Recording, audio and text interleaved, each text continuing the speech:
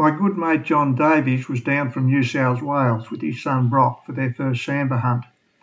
I had scouted a few of my regular hunting areas in advance and worked out where the best opportunities of getting him a good representative stag existed. The first morning saw us cutting across open country in the moonlight to get to our high vantage point in the bush. The only problem was there were 4 deer out feeding on the bush edge, with one of them being a stag with a nice wide set of 22-23 inch antlers. We could have waited for another 15 minutes for it to get light enough for John to take the shot, but I knew there were other stags in the area with better quality antlers, so I decided to pass him up. Not wanting to spook him and the others and have them honk and crash off into the bush, we decided to backtrack and do a big arc around them as they fed their way back into cover. This delay made us later than I wanted to be getting to my lookout spot. From the lookout we could see about 6 deer, including a stag with an extra wide set of antlers trailing a hind and a calf directly below us. The hind was obviously an ostrius and the stag was tailgating her wherever she went. I'm always on the lookout for a hind with a 2 to 3 months old calf at foot, as I know that she will come into season again once she has weaned her calf. At that time, any stags in the area will be likely to be following her around until she is prepared to stand and mate. If I can, I will keep going back to the same area where I've seen the hind with the young calf at foot, as she won't travel very far away from her home range. Stags will continue to frequent this area, checking on her level of reception till she is ready to mate. I have witnessed a stag trying to hunt a hind's calf away from her and trying to prevent it from suckling. I have also seen the same stag tailgating a hind with a calf at foot the following weekend after the first sighting. As the hind gets closer to ostrius, the stag is more vulnerable, as he has only 2 things on his mind: keeping the hind for himself and mating with her. This is the time that you are more likely to see several stags hanging around and following the stag that is holding the hind. Bites usually occur if a more dominant stag arrives on the scene, but I've also seen 2 lesser stags having a fair dinkum fight whilst following a dominant stag with a hind in season. Whilst the stag may be less wary at this time, you also have the extra sets of eyes, ears and noses to contend with from the other deer in the area. I suggested to John that he pass on this stag, as there was a good chance that one of the better quality stags that I knew to be in the area may move in on this hind. Whilst the spread of this stag's antlers made him look impressive, his inner and outer top tines were lacking and a bit too short.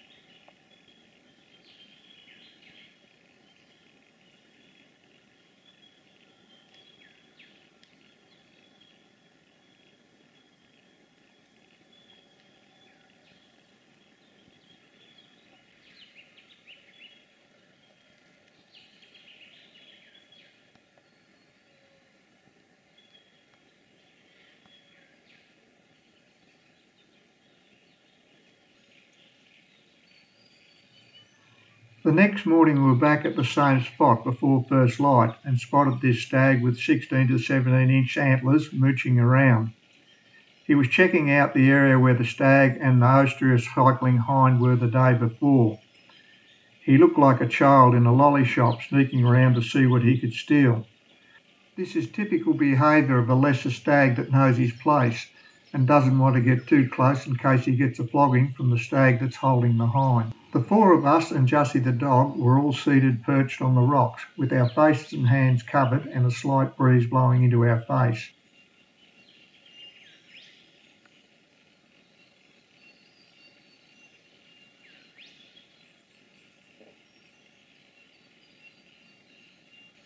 As the stag climbed up the face, he stared in our direction several times. He knew that something wasn't quite right and that something looked different to what he normally saw at that location.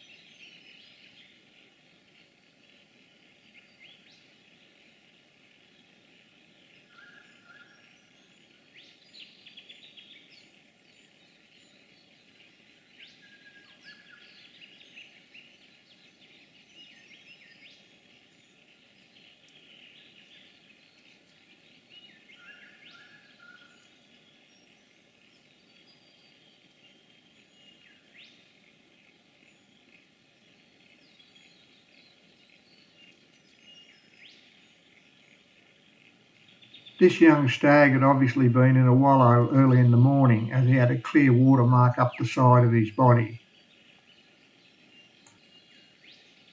Being seated and not moving a muscle while he stared at us saw him relax again and go back to circling around, trying to pick up the scent of the other deer in the area.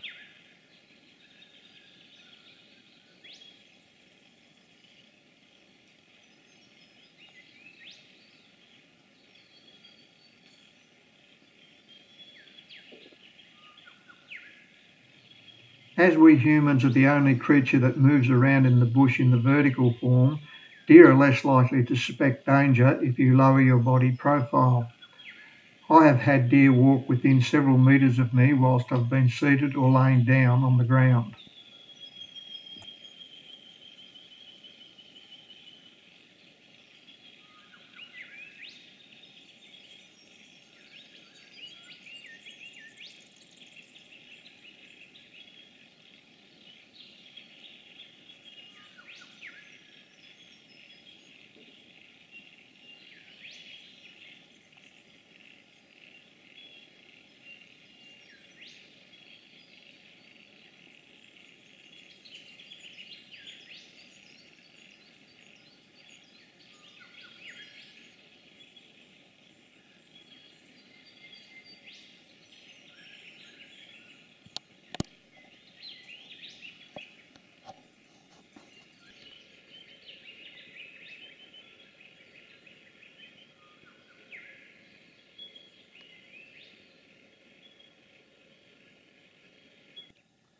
That afternoon we decided to try another area where I had built one of my tree stands. This spot had been quite productive in the past, with several nice stags taken from it in the late afternoon. I climbed down from my tree stand and went back to look in the opposite direction and spotted this stag out laying in the ferns chewing his cud about 1,100 metres away. I let John know that I had spotted a shooter and that he would need to come quickly, as we would have to do a big arc to dodge the ruse and get the wind in our favour. For the most part we would not have a visual on the stag, so I got John's young son Brock to sit at my spotting scope and keep an eye on him, so he could let us know if the stag got up and walked back into the cover. You can't be, John. Got a good clear view. You tell me when you're ready and I'll yell out. Hey, ready? Okay. Oi!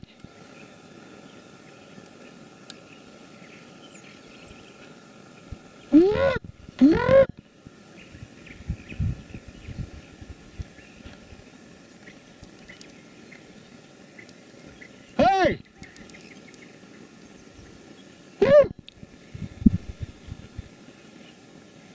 Hey! Right.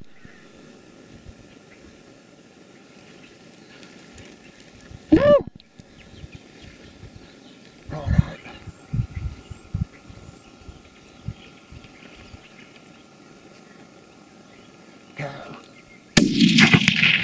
Low in the first. You got him though. Yeah, do it. Yep.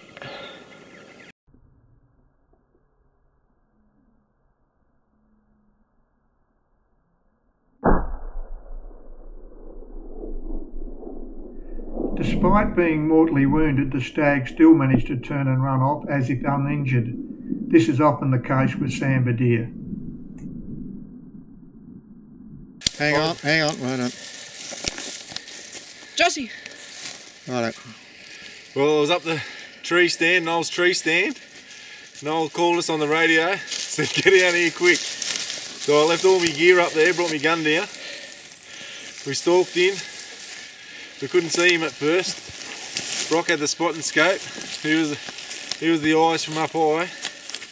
Then we got right down there, couldn't see him behind these blackberry bushes. Then we crawled right in. Noel knew where he was. And then, yeah, shot him. Then we went back, got Juzzy. And then Juzzy tracked it straight in, and here it is. Yeah. Ripper, mate. Stoked. What rifle are you using? Remington 700 308. Using a 150 grain. And yeah, hit him a little bit low, but seemed to do the damage. Well done. Well done, mate. Thanks, Grubby. Thanks, Rob. Thanks, Noel. Thanks, ball boys. Juzzy. Yeah, all good. Righto, now the hard work begins. Fine trophy for a first sambar stag with great Shanghai tops, 26-inch long antlers and 32-inch wide spread. To make it even more memorable, Brock got to see it all unfold through the spotting scope.